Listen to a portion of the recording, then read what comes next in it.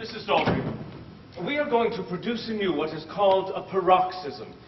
The congestion in your womb is causing your hysterical symptoms, and if we can release some of that congestion and invite the juices downwards, your health will be restored.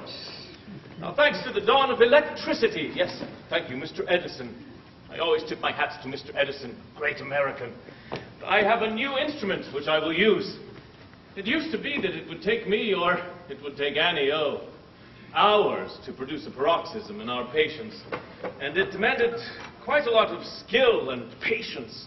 It was much like a child's game, trying to pat the head and rub the stomach at the same time. But thanks to this new electrical instrument, we shall be done in a matter of minutes. I'm afraid... 3 minutes, sometimes 5 at the outer limits. Are you ready, Mrs. Daltrey?